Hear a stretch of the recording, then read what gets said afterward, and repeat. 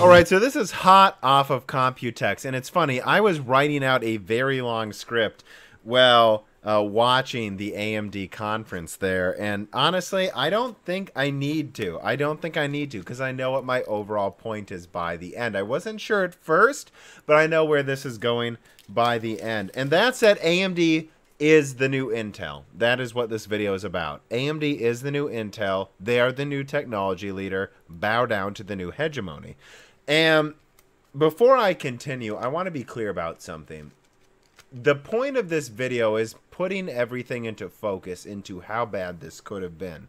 Because AMD was planning. They thought Intel would be. They really thought 4 years ago, which is how long at least it takes to plan out your roadmap. They thought Intel would be on, frankly, 7 nanometer past Ice Lake and Tiger Lake by now. They did. They thought 2018, I believe, was Ice Lake. It's 2019, and we're on Nothing Lake, if you ask me. And so AMD could have crushed them really hard. And they were planning for a 16-core at 5 gigahertz. And trust me, those exist. I know they exist. And if you don't believe me, I don't know what to do with you. I'm telling you, I know they... trust me, I know they exist.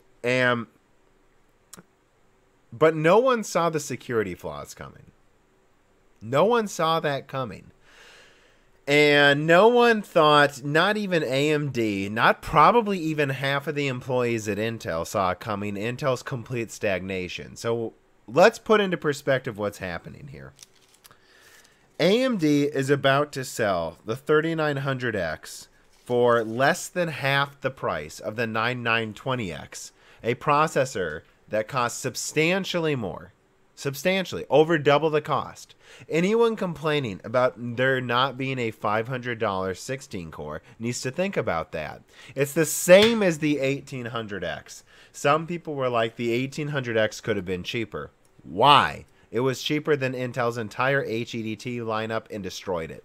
This 12-core will destroy Intel's entire lineup. AMD is the new Intel. AMD is about to release a lineup that probably beats almost all of Intel's HEDT lineup. And what's starting to scare me, though, and I'm going to put my notes down. What's starting to scare me is that this isn't the best they can do. Clearly. And here's why. They are clearly, like I've said, in video after video after video, launching Epic chips to more people than they could have ever imagined. And that's because of the security issues, but also because their performance is over twice as good as Intel's now. These server people really care about efficiency. And efficiency is what they're about to get with AMD. And above efficiency, there's only one thing, and that's security. And Intel doesn't have that unless you turn off hyper-threading, which cuts the performance in half again. It would be like telling someone, no, you should still keep buying our i5s, even though now they're as powerful as i3s, even though the competition is selling i9s for the same price.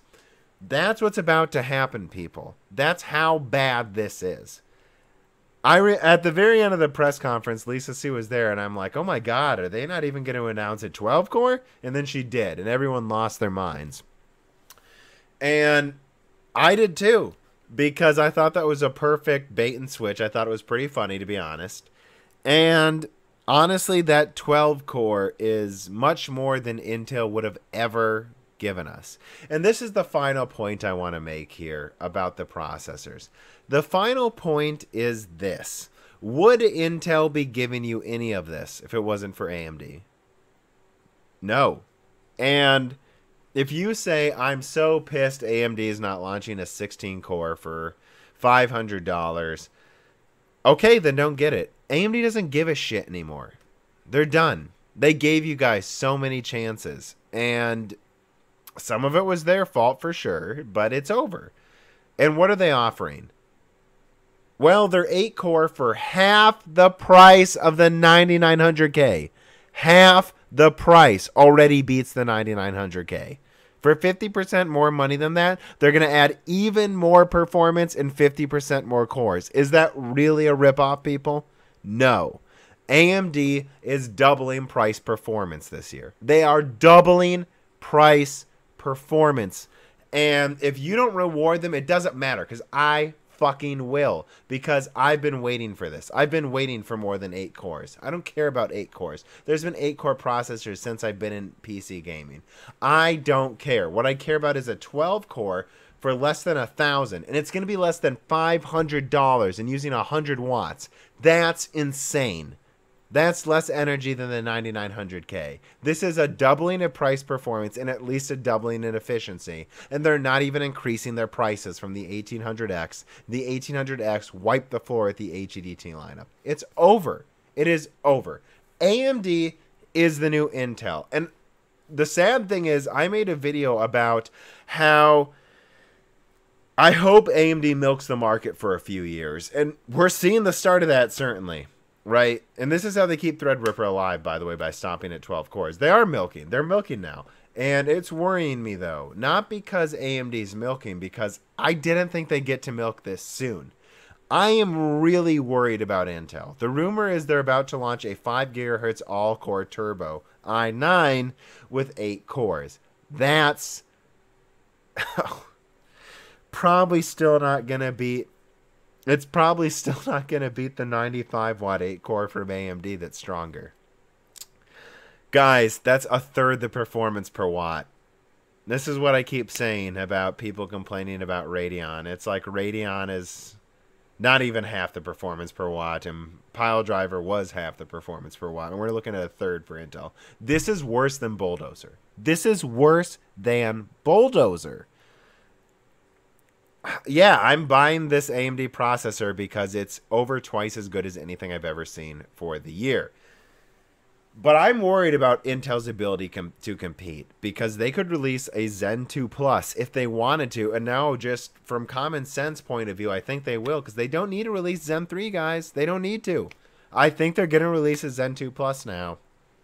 16 cores, 5 gigahertz next year. And that's going to be, again... right? At least 50% more performance than what they have now. And anyone who complains, it's like they're still increasing performance 50% year over year. That's much more than Intel's done. And Intel's 3x behind. And then Zen 3 comes out. 3 threads per core.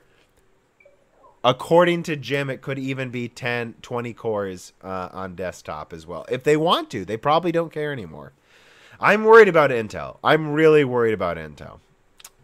Because AMD is the new Intel, and Intel isn't even the new AMD. Intel seems to be the new VIA. Moving on, the last thing I'll say, and this is super short, is Navi. We didn't learn anything, guys. What did they show? They showed like a weird, obscure PCI 4.0 benchmark. Okay. They showed a 5700. That doesn't mean there's a 5800. NVIDIA did a ninja move where they tried to patent the 80 series, which... it's really depressing if that works, but it might, honestly. And yeah, I don't know what AMD's doing with Navi.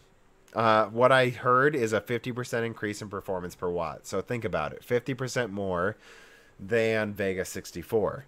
Okay, well, my Radeon 7's 30% stronger, so they're going to be 10 to 20% stronger than that, probably. Yeah, that sounds like the leak I already released. Yeah, honestly, I don't think we've learned anything new about Navi, except it might be 10% better than my leak, which is pretty cool, right? Yeah, and they talked about Vega for a while too, thus saying no Vega stain for compute, so that's what I have my Vega for. And Navi's, I'd say Navi's probably going to compete with the 2080 at this point, though. AMD's the new Intel, guys. Yeah, that's the end of this video. It wasn't well thought out or organized. Hopefully I covered everything you wanted me to cover. But if you were to watch one video that was talking about, you know, what happened at Computex, what was AMD doing, I think this is it. They're the new Intel. People will be, who are really informed like me or Adored, might be, or Good Old Gamer or Paul at Not an Apple Fan, might be depressed about no 16 cores for $500. But that's true, but number 3 is this is a doubling of performance per watt, even with just 12 cores. So who cares? And number 4 is I'm worried about Intel long term. Number 5 is Navi's slightly better than we thought, but I'm not sure it's actually that much better. So yeah, That's what happened at Computex. Please subscribe to my Patreon, like my video, share this. Sharing it helps so much. Honestly, I'm tracking it. You guys sharing my recent videos, that's what's allowing me to gain new subscribers. Peace. Thank you.